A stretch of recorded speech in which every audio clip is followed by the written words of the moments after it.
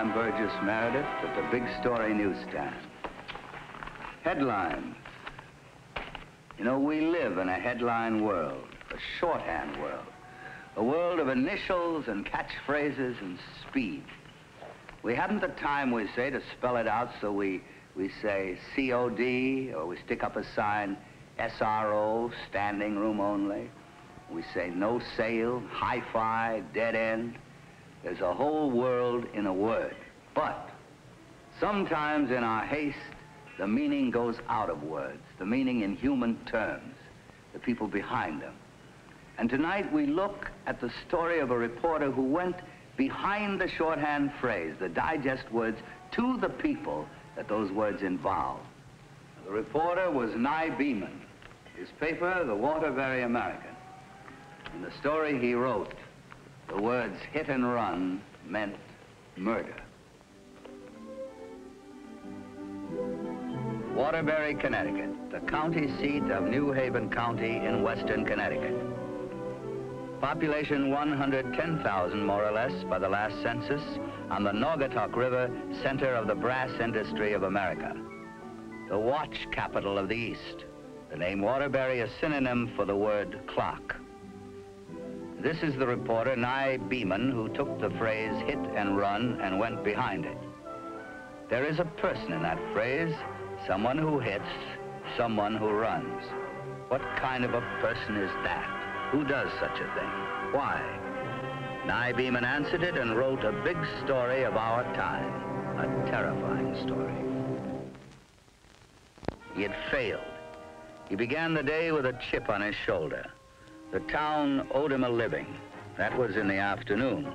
By the evening, like many who cannot face their own defeat, he wound up in a bar with the security of a drink and the big talk. So what does he do, huh? For an hour, he keeps me waiting in that stinky, smelly office. A whole hour. Finally, he comes out. What does he say? Haven't got the time to see you today. Come back tomorrow. Tomorrow? Boy, let me tell you, buddy, this is a great little town you got here. Great little territory. Sorry for your trouble, mister. Oh, sure. Everybody's sorry. Buddy, let me tell you. I got customers up in New Haven.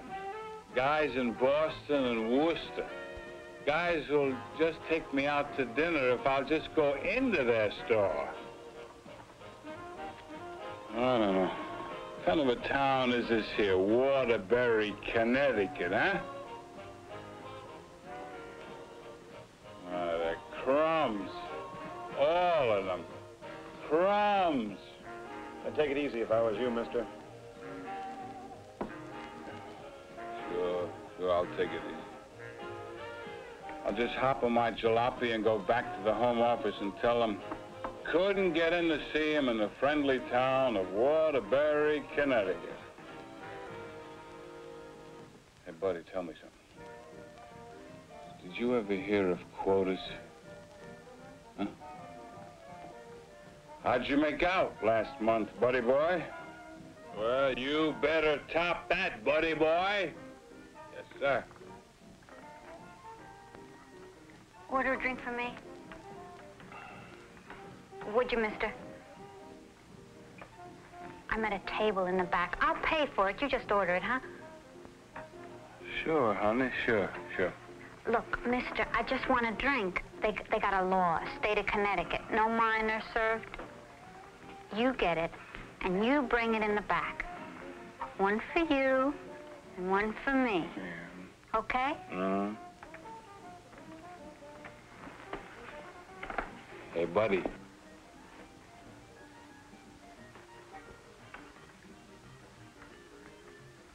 Hi. How do you do?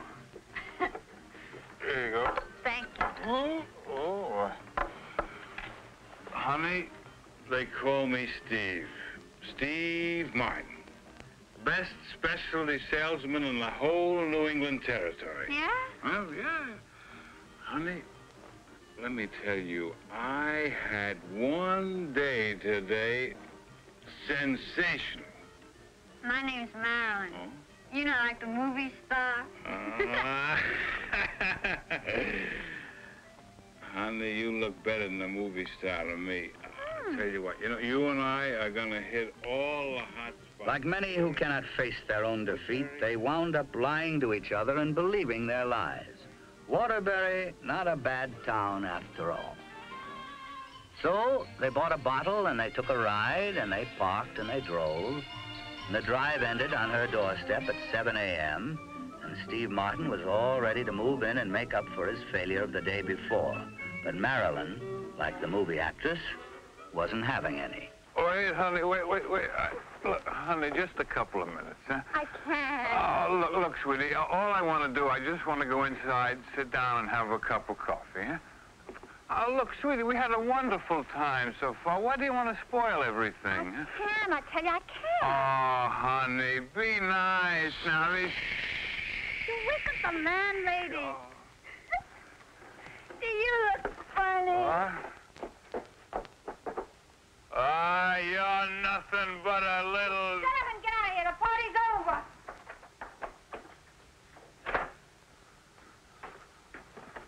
Hey, come on, honey. Honey, come on. Hey, you in there, honey, baby. Come on, open up. Hey, honey. Come on. Phooey.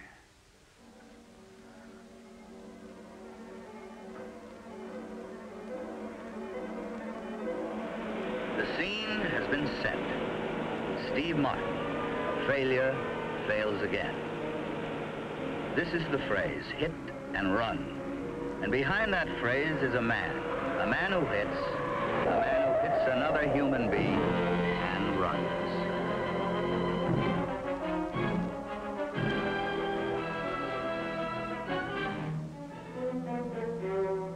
Who stops for a moment and thinks, it can't be too bad, I wasn't going too fast. I didn't hurt him, I'm sure. A man whose only thought is for himself, his skin, his safety, flight. Get rid of the car, that's first. Whatever else, get rid of the car. No one got hurt, so... But why take chances? So get rid of the car. Leave it on the street. No, not on the street. That's not a good idea. The license can be traced. A parking lot. Nobody goes through parking lots, no cops, nobody else. Put it there, pay for it, leave it, pick it up later. Good idea. Well, you're not as muddled as you thought, Steve Martin. Now what? You've got to have an idea, because suppose, just suppose, you know it's not true, but just suppose that something happened, that he was a little hurt. Best thing to do is to clear your head. Clear your head, don't panic.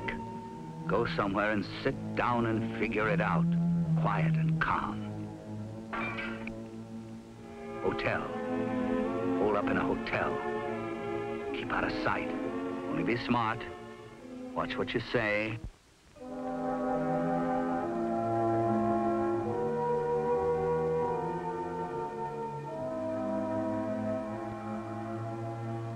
No, doll, I'm not stalling you. It's like I told you. They got me snowed under with work down here. Sure. That's all it is. Tell you what you do. Look, I'd like a room. Sign the register. I'm sorry, I didn't mean to disturb you. I'm just very tired. Oh, look, hold on, doll. Will you just a minute? Oh, anything will do. No bags? Oh, no, I left them in my car. That'll be $2.50. I beg your pardon? In advance. Parking's $2 extra. Oh, that's all right. I parked my car across... I don't have a car, I'm sorry. What's that name? What? Oh, Stevens, Al Stevens. It says print plain. Oh, I'm sorry. I'm just very tired. I want to get off my feet. All right. You're in room 12. I'll show you. It's right up at the head of Oh, that's all right. I'll find it. Suit yourself. Hello, doll. Yeah. 4 walls and a locked door helps. Pull the shade down. Nobody knows where you are, who you are. Why pull the shade down? Why pull the shade down? Why call attention of someone across the courtyard who might be looking? Leave it as it was. Just take it easy. Relax, wait. Have something to eat? Coffee and a sandwich? No? That's no good. You don't want them to see you. Just calm down. Wash your face, cool off. That's better, much better.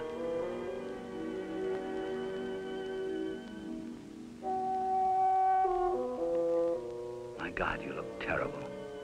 If that's the way you look downstairs, the clerk will remember you, and don't let your imagination run wild. Nothing happened, nobody was hurt. You need some rest, some quiet. Just lie down, stretch out, relax. Nothing to do but wait. In a little while now, a couple of hours, 4 or 5, at the most, it'll be dark, and then take it easy. Wait. Others waited too. A mother waited. A detective waited. A reporter named S9E17 waited. And then the phrase hit and run meant murder.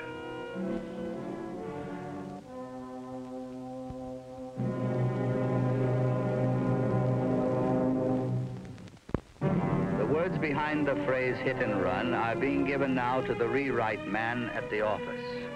His name is Robert Fraser, F-R-A-S-E-R, age 9. 921 Columbia Boulevard. Time was a little after 7 a.m. I wouldn't want to ask you for a picture, not now anyhow. Yeah, Haber's here. There were no eyewitnesses. There may be a dent in the left fender of the car.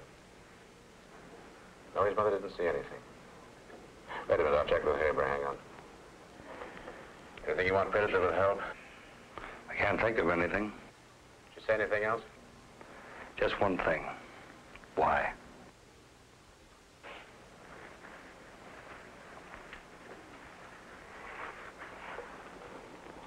Yeah, that's about it.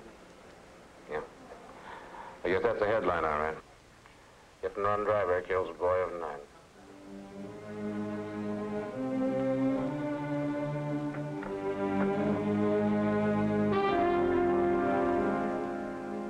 Now it's known. The people of Waterbury, Connecticut know it, and Steve Martin knows it too. There was nothing. It wasn't a scratch. Now they're all after me. Cops, the papers. No identification was made of either the car or its driver. There were no eyewitnesses. There may be a dent in the left fender. They don't know a thing. Wait a minute. I better get dressed and get out of town. Wait. They don't always print what they know. They never print what they know. Now, wait. I better wait for the dark. No, I can't leave the car behind. No, I'll wait for dark. Now, wait for the darkness. That's it, yeah. Wait a minute. That girl, Marilyn. No, she was in the house. This happened down the block. Brother, if I keep this up, I'll go out of my mind. Well, look at this. I'm talking to myself. Now, stop it. Now, stop it. Maybe because S9E17 wrote the words that are now in type, maybe because he once lived in that area, and because he knew children in that neighborhood, or because the words hit and run meant a particular woman now and a particular boy, it may have been any of these reasons or all of them that made him ask questions. He talked to people who saw nothing. I'm sorry, we sleep late. He talked to a little girl who thinks she saw something. Put it down, put everything down. A piece of conjecture, a guess. Put everything down because maybe in this mass of information, misinformation, conjecture, and gossip, there is something that will help you stop this from ever happening again. And so you take what you have, the pitifully little that you have, to Sergeant Haber because police work belongs to the police. I got the same 20 pages of misinformation that you've got. I got the whole town breathing down my neck. Safety committee, Parents Teachers Association. The Commissioner's office. Yeah, I know, Sergeant. Maybe we could go over it together, what you got, what I've got. Well, maybe something will come out of it. Gossip and rumors. Got any better ideas? Okay. Woman on Cumberland Avenue said she saw the car and said it's dark green. Newsstand boy saw the car, said it's dark brown. Connecticut license, no number. Little girl said she saw the car. Dark brown. 9-year-old girl? Anonymous phone call from a woman who said she heard a young couple quarreling at 7 o'clock in the morning on 947 Cumberland Avenue. She wouldn't give her name. Says this sort of thing happens all the time. Some young girl boards there, brings her boyfriends home early in the morning. Out-of-town license, light tan convertible coupe. Now, what's it all add up to? Little girl said the same thing. 2 people fighting, a man and a woman. What was that address? What address? Well, the anonymous phone call. On 947 Cumberland. She said around the corner on Cumberland Avenue. That's the 900 block.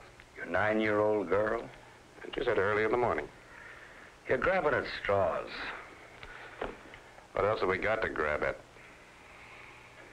Frank, go over this address and pick up a young girl that lives there. Bring her in on underage, anything. I want to question her.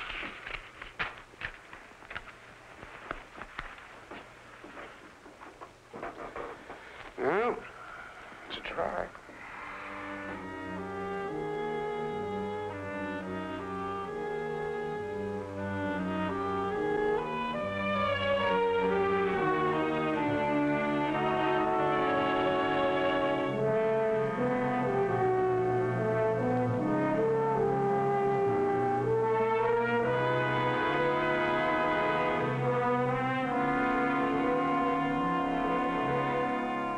He can't take his own car, that's too dangerous.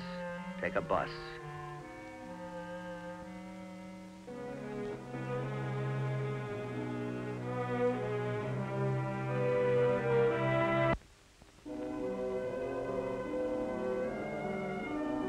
She's told them. They're going after me. Get back to the hotel. An hour. Can't wait. Got to get back. No cabs. What a town.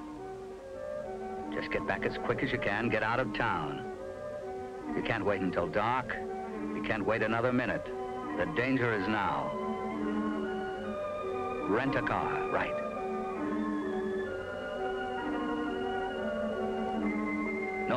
No, you've got to show your driver's license.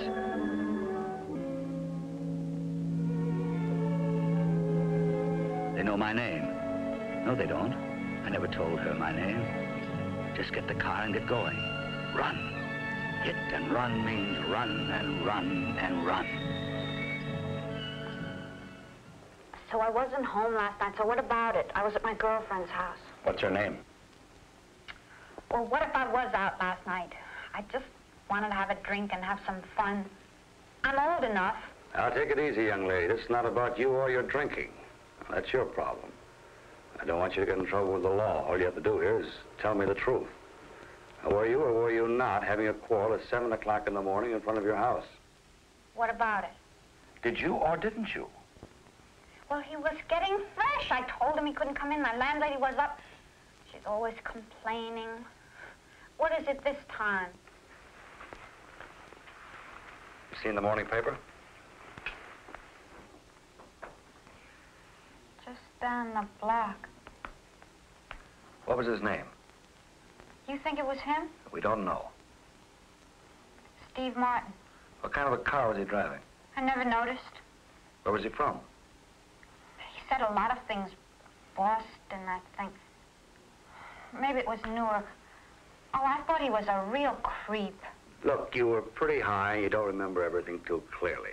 But try to think of anything that happened. Anything.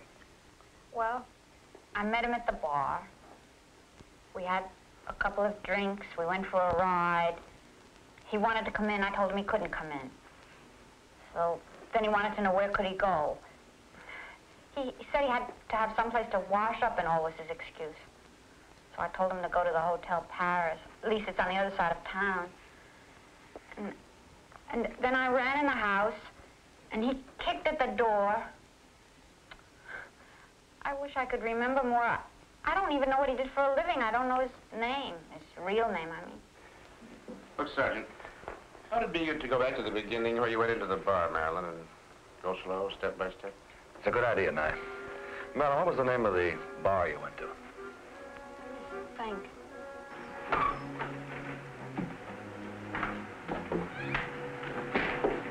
So it's not the Hotel Paris.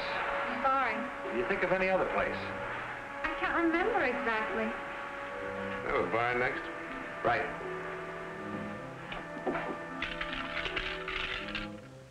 I remember, but he ain't been in since. Are you sure? That one? I'd remember.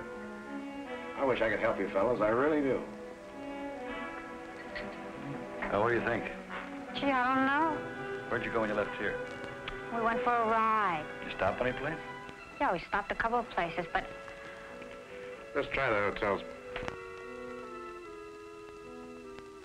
Yes, Doc. Yeah, I'll be through here in about an hour. Look, I'll have to call you back, huh? All right. You're a man registered here, name of Steve Martin. Look, mister, I'm busy just now. Huh? I asked you a question. Look, mister, this is a hotel. It's not a quiz show. question. Gee, I'm sorry. I didn't know. I got a lot of guys coming in here asking questions. Guy's name is Steve Martin. Martin? Just a second. A fellow about 28, 30, tall, light hair. He's wearing a light coat. No. No, Martin. No, sir. I'm sorry. he's a sort of a smooth talker, fast. Like he changes his mind. He says something, then he changes it. Nervous, right, nervous? Checked in in the morning about 7 or 8 o'clock. Hey, like you said, nervous, only trying to cover it up. Sure, he checked in around 8 o'clock. Room 12, here it is. His name's Stevens, Al Stevens. He left. Checked out? He came running downstairs about an hour ago. Bang, right out the front door. Did he have a car? No. No, he said he didn't. First he said he didn't, then he said he did. Then he said he didn't. Now, where's the nearest lot? Right across the street. Let's go. What'd he do? Hey, miss, what'd he do?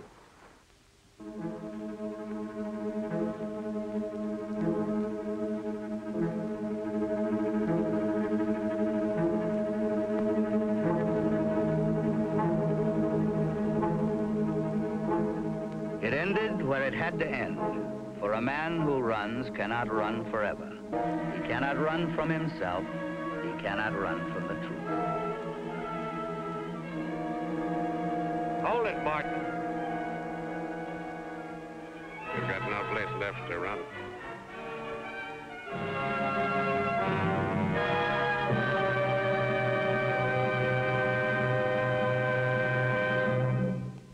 We live in a headline world and a shorthand world.